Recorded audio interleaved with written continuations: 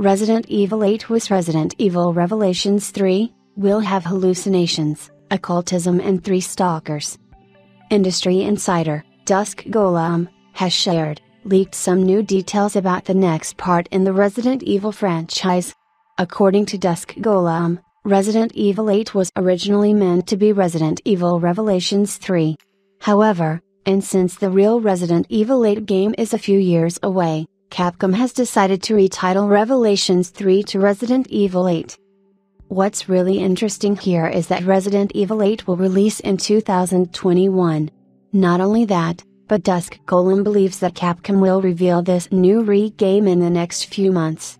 The original plan was to reveal Resident Evil 8 at E3 2020. However, and since this event is not happening, he doesn't know exactly when the announcement will be made. Resident Evil 8 will be cross-gen, meaning that it will hit both current-gen and next-gen platforms. It will feature a first-person perspective and most of the themes from the previous leaks will be present. However, and as Capcom continues working on it, some elements may change. You can find the previous Resident Evil 8 leaks here and here. Furthermore, the game will have more supernatural themes than sci-fi elements. For instance, players can expect hallucinations, occultism, insanity and not being able to trust other people. Dusk Golem has also shared some additional gameplay details on the Resator forum. According to him, the game will have 3 stalkers.